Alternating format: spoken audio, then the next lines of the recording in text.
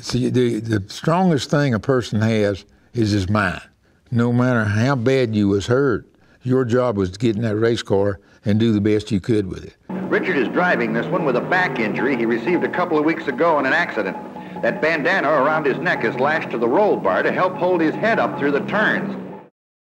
Between the obligations you had to you and your family and the people that you worked with, and your mind, you just went and done it. You didn't think anything about it.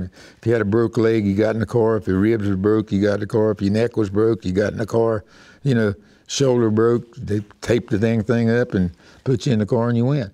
And you never thought about not doing it because that was your job. What was the hardest crash you think you've been through? You know, something like was running Asheville-Weaverville, come off the fourth turn, blew a tire, hit the cement wall, and the car just stopped. Richard, I noticed you just stepping out of the infirmary moments before the race. For what reason? Well, I got my ribs hurt last week at Asheville-Weaverville when I run into the wall, and they taped them up and gave me a shot in there just to make sure they weren't going to hurt me during the race. What about your hand here? Well, I stove it up a little bit, too, and I figured used to play football, and they always wrapped them up and made them feel good. I figured I'd just do that, too. Or the time he got the cast and he went to the shop and he just sawed it right off and came home. Or we have to lay in the bed all day on Monday because something was broken or something was sore. Oh, yes, he had hurt ribs, he had hurt collarbone, he had hurt legs, hurt hands. I mean, something was bandaged and tied up tight all the time. Richard Petty, back from the field hospital. Are you all right, Richard? Yeah, all right. I blew the engine and piece got under the tire and blew the tire all at the same time. The spun hit the wall and I got my hand cut getting out of the race. A lot of times I didn't know if it was really that bad as he made it out or he was just trying to be this big martyr that can drive the race with a broken arm or a broken hand.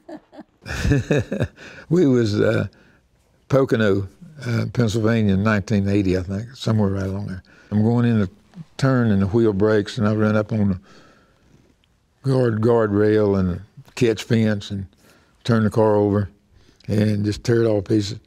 And Dale Inman, crew chief, he runs down there and wants to know what's going on. I said, I think I broke my neck, but don't know. So they laid me down. They took me to the little hospital down somewhere there in Pennsylvania. And so I'm laying there and my wife's there and we're sort of waiting on the doctor to come in.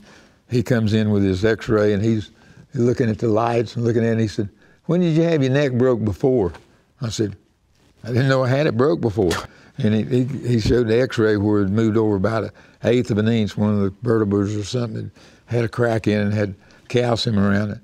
And I said, well, probably broke it sometime when I broke something else and it hurt worse.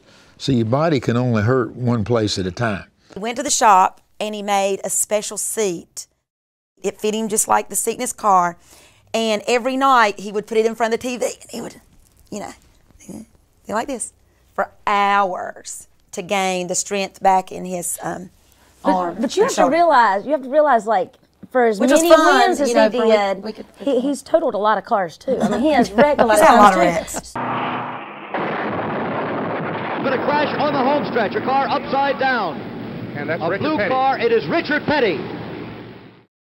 Probably I'm walking around now with a concussion and don't even know it. Had so many, so I don't know how it'd be if you didn't have a concussion.